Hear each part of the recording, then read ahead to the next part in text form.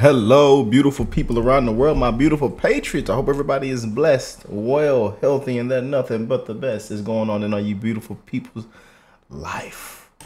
Oh boy. Big Fani. Hands behind your back, ma'am. Hands behind your back. Turn around, hands behind your back. I'm not gonna say it again, ma'am. Oh man. We back with this corrupt nonsense, and I got to hit my sirens, y'all. The corruptness is coming.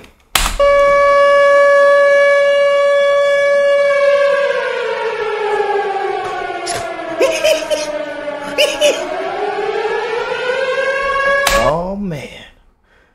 Okay. Y'all ready, man? This video is coming from the beautiful Melanie King once again, and shout out to the beautiful Lori, who sent me to check out, Melanie King a couple nights ago, and I love her channel. You know what I'm saying? So this video is coming from her with another Fani Willis update. Fani Willis gets instant karma after petition to disqualify her reaches over 50,000 signatures. Oh, brother. So let's jump straight in. Let's see what's going on. We're going to throw this bad boy in full reaction mode, man. Full reaction mode. Let's see what's going on. Let me turn it up. As the fanny pack turns. Guys, Fani Willis's disqualification petition gets 40,000 signatures. Oh boy. Y'all drop a like for that. Hit that like button, y'all. Slam that like button if you haven't already. Hit that like button, baby. Yes, indeed. And hey, do not be afraid to email me and win a free MAGA hat. We've sent out tons of hats already, and we're sending them out. And we encourage everybody to go vote, man. We ran it loud and proud, baby. And if you have not seen it yet, you need to go to my live stream where I actually pulled up an independent report from Voter GA, which they basically did an audit of the 2020 election. And my God. Yeah, it was something, y'all. We got to check out that whole live stream. And shout out to Lori that sent that over. And that's when I actually fell in love with her channel.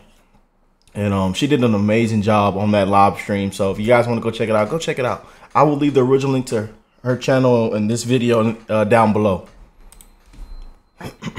They show point by point the facts and evidence that outline how Brad Raffensperger, the Secretary of State there, absolutely lied in his January 6th letter, saying that there was no problem with the elections there, that the audit was great, everything was fine, everything was above board. And they show how he just fabricated things. He just made it up, and how there is layers of corruption.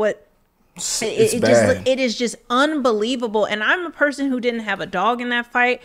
But when now me as an independent person going back and looking at this evidence, when they talk about the election interference, which Trump is being charged and his co-defendants for racketeering for trying to interfere with the 2020 election there in Georgia and Fulton County, when he called and he talked about the votes and some other things. Guys, when you see the evidence that shows that there was a cover-up, that possibly hundreds of thousands of votes there in Georgia, and they show how the machines actually flip votes, they prove it, like the layers of this, it is absolutely egregious, preposterous that they brought these charges against Trump as co-defendants with this type of evidence that is out there. It is absolutely deranged to them charge him for this when he had every right to do. When they see the evidence, y'all, what they do. Right there in front of your face, We've seen all this evidence.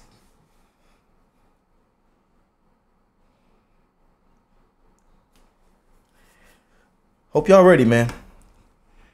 Whether they like it or not, change is coming in 2024. And we encourage everybody to go out and vote. You can come for our mans. You can come. Come on, come. But at the end of the day, Trump was right. Trump was right at the end of the day. No matter how good, how bad he sounded, he was right. He told it like it was, And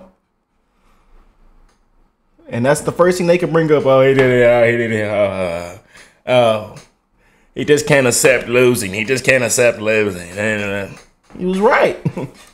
It. And I did not know all the details, but once I went into it, it shocked me. So that the fact that this is a kangaroo court, her even bringing this case is so ludicrous and so ridiculous, and is such a farce, where to me, she is trying to interfere with the 2024 election. That the Democratic Party there in Fulton County and in Georgia are trying to interfere with the election in collusion with the White House, in my opinion, because she and her gigolo sugar boo thing. Gigolo, sugar boo, boo, boo, boo. Oh, man. Running around in they draws. Buying designer clothes and designer shoes and drinking the nicest wines and cognac tequila bottles. Unbelievable. Unbelievable. Nathan Wade both visited and billed the people of Fulton County, Georgia, to visit with the White House. It is an absolute disgrace. She's been investigated on how she got January 6th evidence, like ethics hearings. There's just layers and layers of things where she is a disgrace to Georgia. She's a disgrace to the voters there. She's a disgrace just as a human being to actually bring these type of things. But we see she's an activist, and if she can go after a political opponent, and if they can use her to go after a political opponent, then they will do that. But let's get into this. So it says a petition to have Fulton County District Attorney Fani Willis's disqualification from former President Donald Trump's election interference case has received more than 43,000 signatures. Willis found herself embroiled in a scandal pertaining to a romantic relationship she held with Nathan Wade, an outside attorney brought into her office to help conduct the Trump investigation. Child, Trump investigation. They should be investigated. It was argued that they should be investigated. I love that she said that. This relationship was improper and should disqualify Willis from continuing to lead the case. She was allowed to remain, but the decision is being appealed. Now that the case is being appealed and we're taking action, the petition reads, our senior legal team, including our own former Georgia prosecutor, is filing a critical amicus brief urging the Georgia Court of Appeals to hear this vital case and disqualify D.A. Willis. Willis and her team indicted Trump, now the presumed Republican presidential nominee, and 18 co-defendants on charges of conspiring to overturn Joe Biden's 2020 election win in Georgia. According to these documents, he did not win. According to the facts and evidences I've seen, I'm saying if it can be proven out, but it seems to be you're silenced if you say anything about it. But according to this independent audit, this independent report, there was so much corruption going on down there, and actually laws were broken. That can be pointed out. Even one of the electors who did not certify the Georgia election twice, he testified last week that of all the things that were going on and why he couldn't certify the election, and even to this day, things that he was promised to be shown and to prove that everything was above board, they just completely have ignored and have actually destroyed evidence that is illegal to destroy. Like, there's layers of this, guys. This is why I say this trial is outrageous, or these charges that they put on Trump are actually outrageous if you were to see it. Trump has pleaded not guilty to all charges and repeatedly said that the case was politically motivated. I agree. The petition from American Center for Law and Justice, ACLI, a conservative Christian-based legal organization, is under 7,000 signatures short of its 50,000 goal as of Friday morning. Now the case is being appealed and we're taking action, the petition reads. Our senior legal team, including our own former Georgia prosecutor, is filing a critical amicus brief urging the Georgia Court of Appeals to hear this vital case and disqualify D.A. Willis. Of course, they reached out to her via email. They always say that. The matter of Willis's removal remains in limbo. Although Judge Scott McAfee allowed the district attorney to remain on the prosecution last month, he also granted Trump and his co-defendants request to appeal his ruling to the Georgia Court of Appeals. The appeals court is now determining, I think that's supposed to say, whether to review McAfee's ruling. The lower court judge had allowed Willis to stay on the case as long as Special Prosecutor Wade stepped down. Wade resigned hours after McAfee's ruling. ACLJ filed an amicus brief in support of Trump's appeal on Thursday. This case isn't just about President Trump. This is about ending the two-tier system of justice. Yes. Yep. And defeating political prosecutions.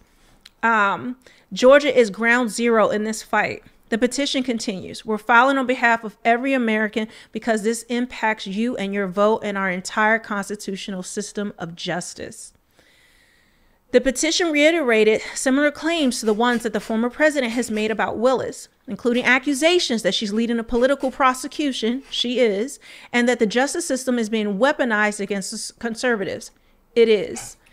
In its amicus brief, ACLJ argued that an appearance of impropriety would continue until the district attorney was replaced because her role in the case would continue to undermine confidence in the prosecution. One of the things that's important about her being actually disqualified means her entire office would be disqualified. Now, Fulton County is the largest county and the richest county in Georgia. They had a hard time even putting together this prosecution of Trump and actually getting any prosecutor to take it up. They even had a former liberal governor of Georgia who refused to take it up. They could not find people. This is why she had her boo thing gigolo, Nathan Wade, along with trying to, what seemingly is to enrich themselves. Going on trips. Unbelievable. Just a disgrace, y'all. Through paying him, because now he can't pay his bills, according to other reports. I just did a video about that today. Deadbeat dad. Oh, man. Oh, boy. Salute to all our dads out there, all our parents. Love and support your kids, man. Be there for them. You know. Have y'all? And we did that video on his wife and kids and what's going on with his full situation. It's just bad, man.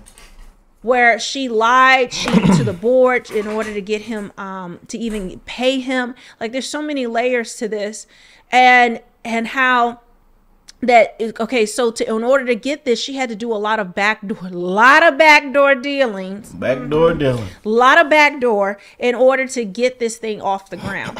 And even some of the evidence, seemingly she's been investigated for getting it from the January 6th committee, and she should not have this evidence. So again, there's a lot of backdoor dealings. And then we see how she has basically been shown to be a hypocrite and all the things that she's done. The surrounding counties that could possibly take it, they're not going to be able, they don't have the manpower, the budget, or the time to actually take up this case before the election in November. So if she's disqualified, I believe the case is dead in the water anyway, just based on the evidence I've seen. But I also believe it is dead in the water once that happens, because that means a surrounding county would have to take this up. Another sitting DA will have to take this up, and they're not going to do that. They're absolutely not going to do that. If Fulton County can't make it happen, they're not going to take the risk of bringing this case against Trump and the co-defendants. It's just too much work. It's too expensive, and there's too much risk involved. And it's already a case held together by duct tape at this point. Duct tape. McAfee had found in his ruling that the perception of compromising influences would continue if Wade did not resign. But ACLJ criticized this sharply in its filing, arguing that it will also require Willis to be kicked off the case as well. Simply removing the attorney with whom the district attorney had made bad choices, even repeatedly, while the repeatedly bad decision maker remains at the helm, is woefully insufficient. Absolutely. ACLJ Chief Counsel Jay Sekulow said in the brief, the odor of mendacity remains, which is what Judge McAfee actually said in his ruling. He actually chastised Fani Willis and talked about all the things that she's done wrong, but then he's still allowing her to stay on the case. It's ridiculous. It was a cowardly decision. The odor of mendacity remains and can only be corrected by removing the disqualified district attorney herself. Sekulow is a well-known conservative figure who previously served on Trump's legal team. He was the lead outside counsel for Trump's first impeachment trial and requested Trump as a personal attorney in the Mueller represented Trump as a personal attorney in the Mueller investigation. He has often represented conservative, religious, and anti-abortion groups. Sekulow also represented Trump ally and Fox News host Sean Hannity during the January 6th committee's investigation. So this is supported by a very serious man who's actually, you know, had his hand in these types of things before. Let's take a look at the petition, guys, really quickly. Okay, so this is the petition right here, and it says to help us reach 100,000. But what you can see, what they have, oh, let me block this out. They said they hadn't reached on Friday, they hadn't reached the 50,000 threshold that they wanted, but they reached 53,000. I mean, they've reached 53,781 over the weekend. And so now they need the push to reach 100,000. If you want to sign this petition, I am going to leave the link to this petition below. I'm going to leave it too. It's going to be down below. In the description box, I probably will link it also as the first pinned comment in this video. If you're interested in signing this petition, you can see it there and kind of go over everything that that is there. And actually, let me click it so you can see more about it. This is what you'll have to do. You have to put in your name, your zip code. And I think in particular, if you're in Georgia, they're going to want to have you sign that as well. So it just gives this. It says they've reached 50,000 signatures, which was their first goal, and now they want to push for more, which I think they will get there if enough people get the word out. So guys, again, check the pinned comment below, and also the link will be in the description box. And leave a comment. Let me know what you think about this. And there we go. Fani Willis. And shout out to Melanie, y'all. Link will be in the description box down below, but we're going to leave the link down below. I'll leave it as well. You'll see it. And it's right here. You know what I'm saying? So, yeah. Right here. You see it? Yeah. Oh, man. That thing is continuing going up. It's going to hit 55. And she just dropped the video. So, oh, boy. We're going to leave it down below. And we will catch you, beautiful people, in the next one, man. Y'all have an amazing week. Start to the week. And we're going to continue to bring updates and everything that's going on, y'all. So, love y'all. Peace.